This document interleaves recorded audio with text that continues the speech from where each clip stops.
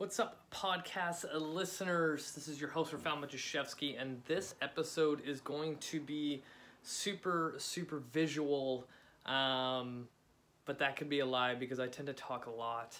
But today we're going to go over my entire progressions of how to effectively kettlebell swing, because a couple weeks ago I've been chatting with a few people on my Instagram about kettlebell training, kettlebell swings in particular, and I thought I might as well update my tutorial on kettlebell swings, but two, showcase the steps and what's needed in order to swing effectively, because people, I want to pour battery acid in my eyes when I see terrible swings online. But before we get into that, I need to do some shout outs.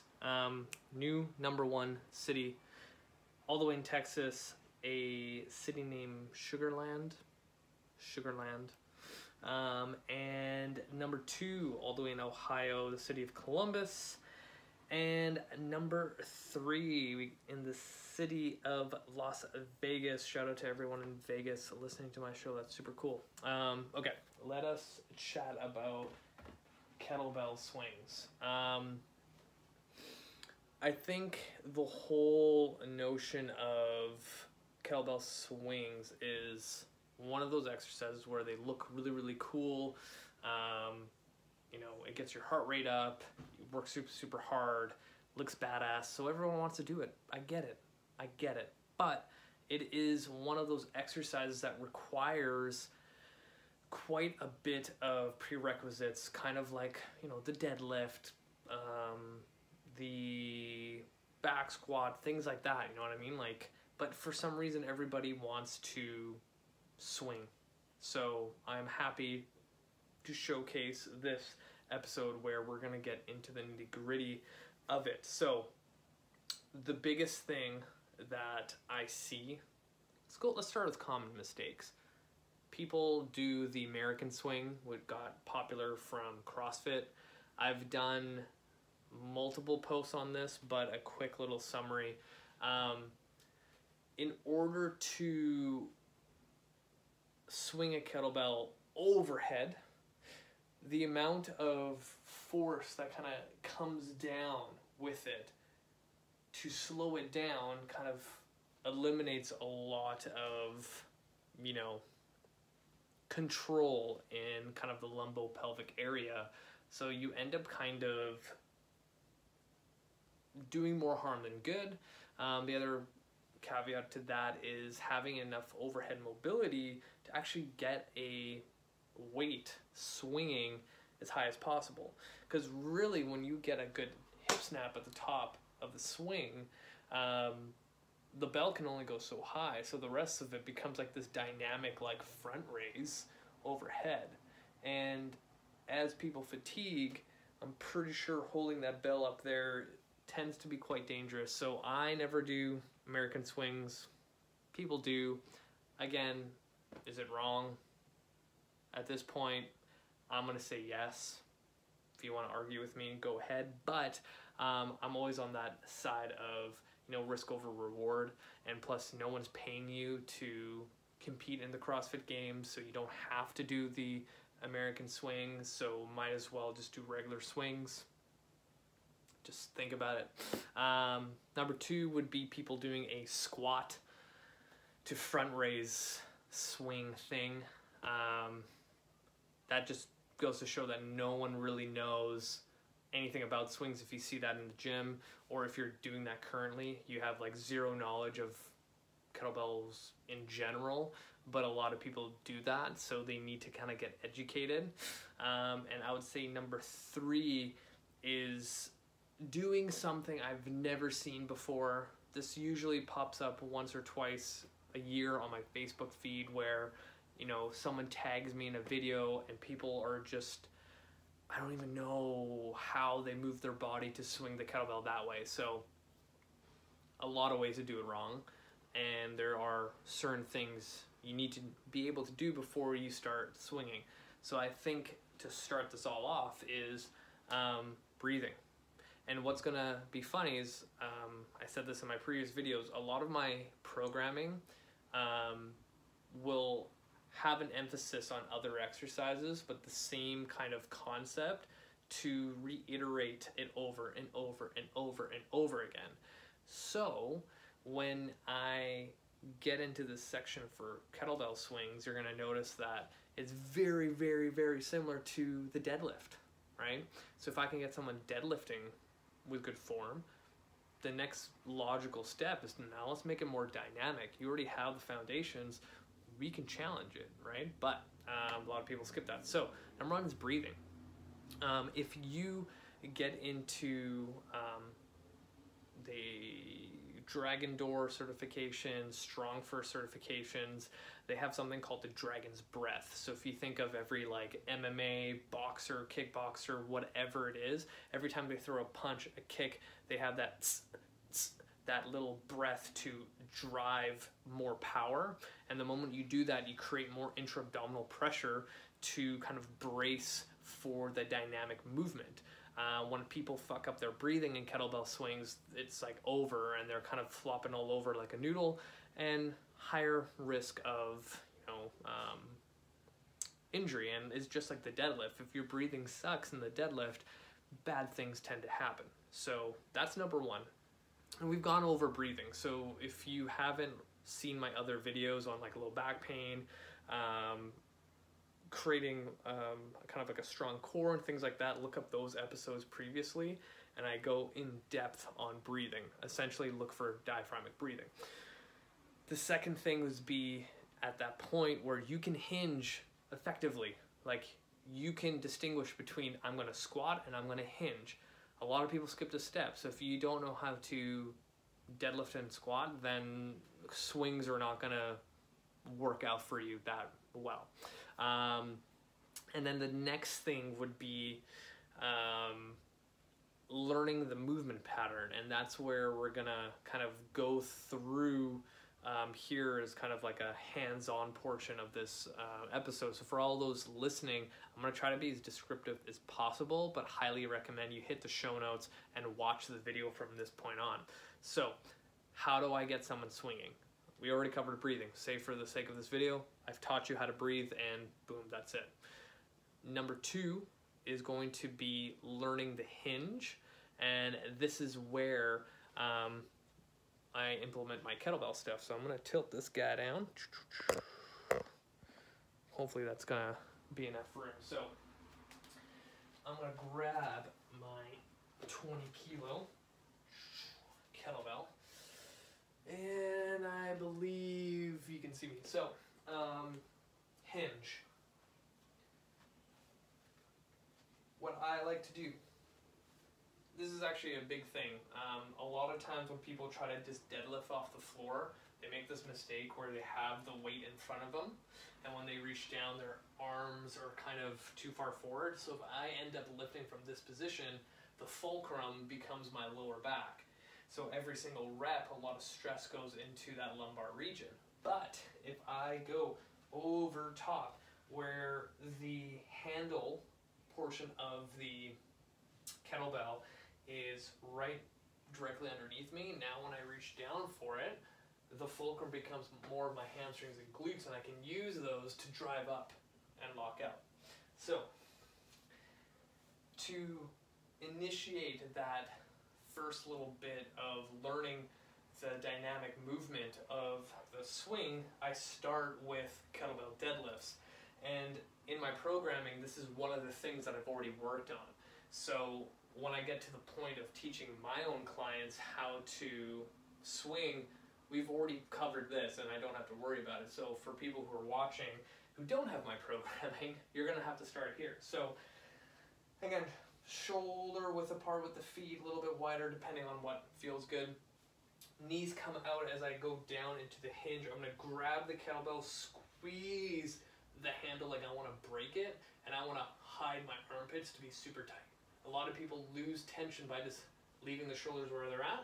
So hide the armpits, squeeze, deep diaphragmatic breath in, hold and exhale and drive up, and then back down. So I coach that the moment you're coming up, I want as fast as possible. I want that butt squeeze as hard as possible, right? When I get people learning how to do that, the nice thing is that I'll usually couple it with a dynamic glute bridge. So I will get them, say, doing 6 reps, 8 reps of the deadlift, and then from there going into a kind of a dynamic glute bridge to kind of reinforce that pattern over and over and over and over again. So then they kind of understand that, you know, when I drive through, I am squeezing as hard as possible, like I'm trying to literally jump forward. And that's one of the cues that I give people is like, think about you doing a broad jump. Like if I'm standing and I decide to jump forward as far as possible, I'm gonna push my hips back and try to drive through, kind of like the same thing. If I was gonna try to jump as high as possible, I am going to use my hips almost like a snap at the top. And this comes down to the coaching, and it's things that I want you to think about when it comes to the kettlebell swing. From there, say I've, you know, the perfect hinge, I'm doing great, and I'm snapping my hips like no tomorrow. Now I'm going to go into more of kind of like the setup. So another big thing that I see people do with kettlebell swings that they screw up right off the bat is starting the kettlebell swing from this position, and they just do this thing, and then they kind of, all right, I'm doing my swing, right? So that's not the best and effective way to produce force and power in this exercise. The easiest thing is having the bell out in front of you, and from this position you're going to tilt it on an angle towards you, and from here is where you would start, because now I have a little bit of momentum to get the bell swinging in the right direction that it's supposed to. And it's just makes your life easier. So the next kind of step is adding kind of like, I call it like hiking the football, where I'm going to take the bell behind me and place it back. Behind me, place it back. So I'll go here.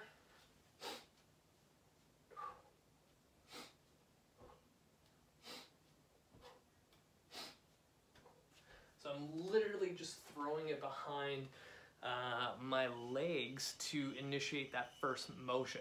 And it's super, super important to get into these good habits, because when you forget to do those habits, you're going to have a lot of energy leaks. You have a higher chance of hurting yourself. So when you saw me do it, I placed the kettlebell back to where I started. And then you wouldn't know if I'm starting or putting it back. It has to look identical, because when you're done a set of 10, 15, 20 swings, whatever it is, the last thing you want to do is like bend your entire spine over and just plop it down.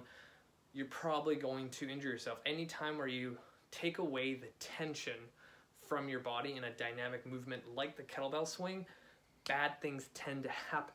So that being said, when I place the kettlebell down after I finish a set of swings, I still have my tension, that safety, security around my spine, so then when I place it down, things don't fall apart. So good habits when it comes to kettlebell swings go a long way. Now from there, I take the person to, I call it a power swing. I don't know what the official name is, but essentially when I get people comfortable with the swing, like swing startup and setup, I teach them the power swing, which is basically one kettlebell swing, and that's it, right? So say I programmed 8 power swings. I tell every client or person that I work with to think of basically 8 sets of 1 rep. So I want the emphasis on the start and finish as one single thing, so then there's no floppiness or weird stuff that happens, because there's a lot of variables in a swing, and I find a lot when clients try to learn this for the first time, and if I made this mistake before where I'm like, all right, we're just gonna go 10 swings, and they just flop everywhere, it looks terrible, you're like, oh shit, like what is that? So it's easier just to like focus on one thing, and then at the reset I'll always kind of give a couple more cues, like, oh, do this instead, make sure you do this, do that, and then they can kind of remember those cues and try to put it into practice. So power swing, how that's going to look. I'm going to make this a little bit lower. So we have this setup, and then from here,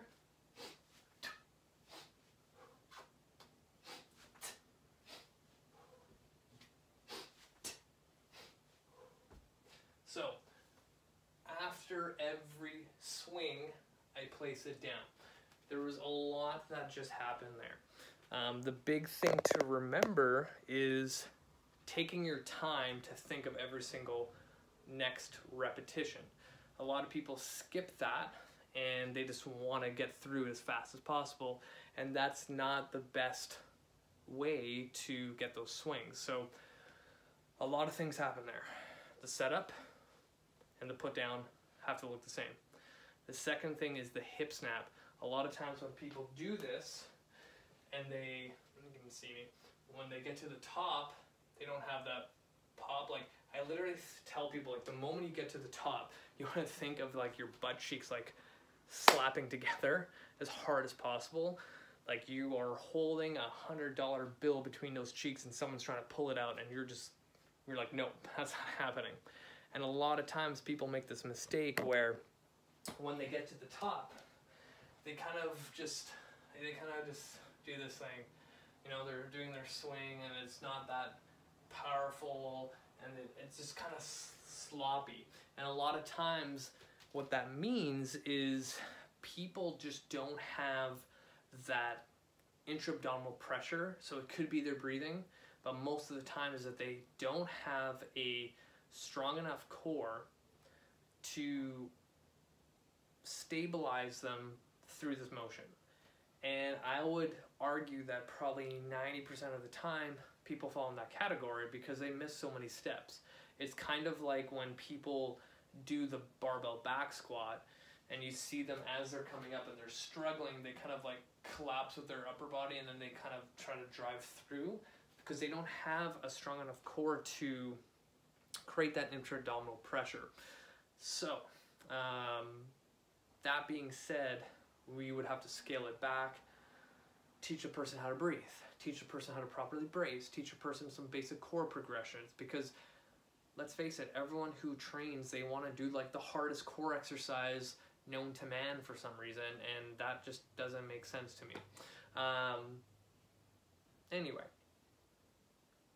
the other facet to that I see a lot is sometimes with women, if they had a pregnancy recently, 10 years ago, whatever it is, if they haven't properly rehabbed from that, from seeing a pelvic floor physio, whatever it is, they probably won't be able to create that tension and relax it, create that tension and relax it, because depending on the pregnancy, it could have been like the perfect pregnancy, delivery, whatever it is, and everything goes back to normal like it should, but most of the time that doesn't really happen. So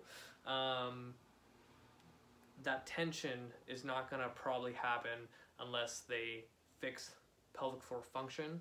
So highly recommend, if you are a woman listening or watching this video and you've had a child and you've never seen a pelvic floor physio, 100% go check one out, because that could be that missing link for whatever you're trying to achieve in the gym. And it's most apparent to things like swings, deadlifts, back squats, any max tension, max like PR exercise you can think of. So highly recommend that. The other thing that people screw up with the swing, and it's from that first start position. If you remember before, from here driving it back, people don't get their hands, I'm going to turn around, as far back as possible, because one is just no one's really taught them, or they don't really grasp the concept. Like I tell dudes that essentially when you go back, you're trying to hit the boys, and at the very last minute you're getting out of the way. There's another joke in the kettlebell world is when you get certified through the RKC Strong First, whatever it is, the instructors will know if your hands are going in the right position, because when you use chalk for kettlebell swings, and you know your hands are always kind of going in between your crotch, essentially, you would have chalk on the bottom of your ass. So you basically want to get there as high as possible without hurting yourself, and that gives you the best kind of arc when the bell goes up and back down. And I don't know where I'm going with that, but that's essentially what you want to think of, is having your hands as close to the crotchal area as possible to have more of a powerful swing. The other thing that I see is people losing tension up top. And remember the little cue I gave of hiding the armpits? That keeps those lats engaged. That teres major as well, to keep everything packed here. A lot of times people lose tension and they kind of flop.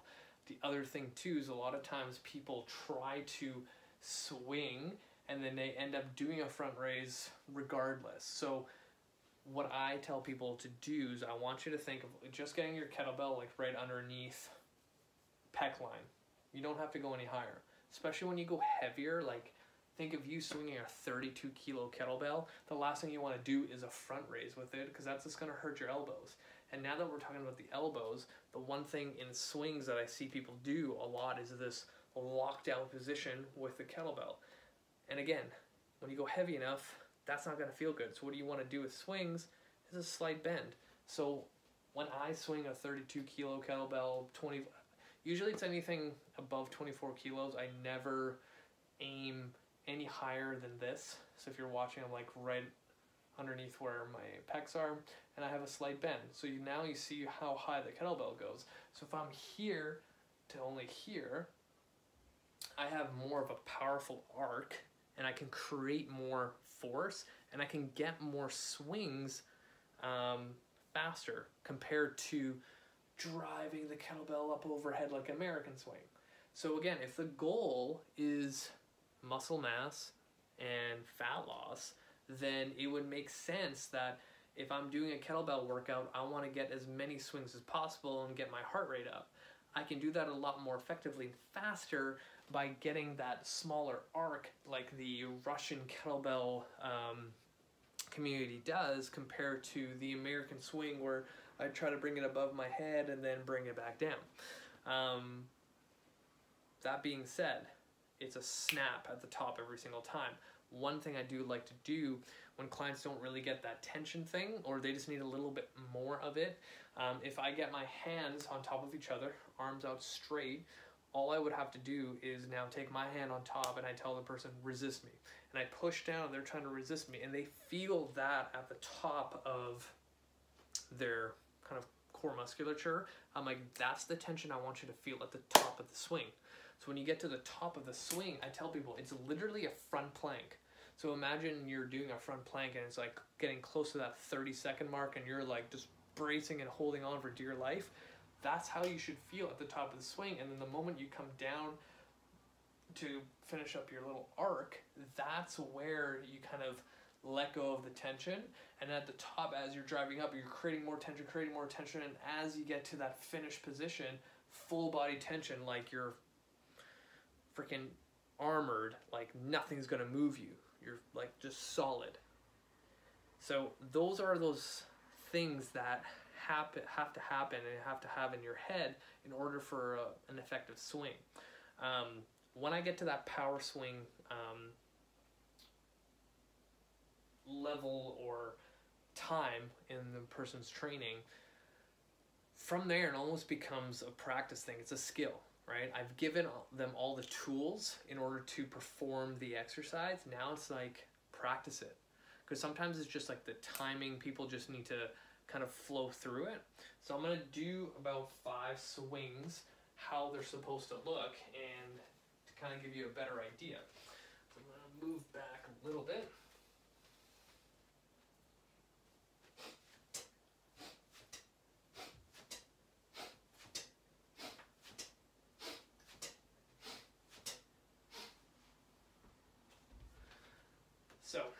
that is how properly executed swings should look like. A lot of people just need the tension, the timing, the hip snap at the top, and everything's gonna kind of come together. The big thing is the breath. People screw up the breath a lot, and I kind of mentioned it earlier, but if you think about that dragon's breath, that I breathe through my nose and exhale through my mouth, and one, it helps preserve the amount of oxygen that you use, and you become a little bit more aerobically fit, more aerobically efficient. That's a better way to describe it. You become more efficient at using your energy and your breath, and I'm already out of breath. So it's one of those habits I need to get into. A lot of people are kind of embarrassed to like make that much noise, but honestly, it's going to save you a lot of headache down the road if you're seriously considering using kettlebells to your advantage in your training. So that was a lot of information I just gave, and I usually break down swings in like a 12-week continuum of training rather than like, here's a kettlebell and just like fucking go. But you people need to understand it's practice, and when you don't have those fundamentals and you're trying to do other things with kettlebells, you're going to injure yourself. I've seen too many times where people are doing way too advanced variations with kettlebells, and things are gonna hurt, honestly. The other thing that I wanted to bring up with kettlebells is you gotta do it barefoot. Honestly, like, you're leaving a lot on the table if you are in shoes. I get that you might be at a gym where they don't allow you to take off your shoes, but you know, if you can sneak in just wearing socks instead of your shoes, you're gonna get a lot more feedback in your feet, and you'll be able to strengthen them. So my last episode about, you know, your feet, your toes, and your ankles, that kettlebell swings is going to help a lot. If you have flat feet, no arches or high arches or whatever it is, it's going to help a lot. The biggest thing with swings is to practice with good form. Choose a kettlebell that's heavier than what you are using right now, because a lot of times when people have a kettlebell that's too light, it just doesn't work, you know. I always suggest, like, for dudes that I am training, like guys, men, I usually for swings will use like a 20 kilo to a 24 kilo. For women, depending kind of where they're at, it's between like 12 and 16 kilos, just something that allows them to brace and focus on the task at hand. But if you guys have any questions about swings, let me know. Hopefully this was helpful. There's a lot more to it, because a lot of times when I see swings, what I'm saying right now might not work for one person, and there's like 60 other ways to get the message across to what I want to see on the gym floor. So if you have any questions, feel free to reach out, hit the show notes, add me on Facebook, on Instagram. I do post a lot of video and photo stuff, and for those who are listening, 100% hit the show notes and watch the video. That's it for me, you guys. Thank you. You guys are amazing. Until next time.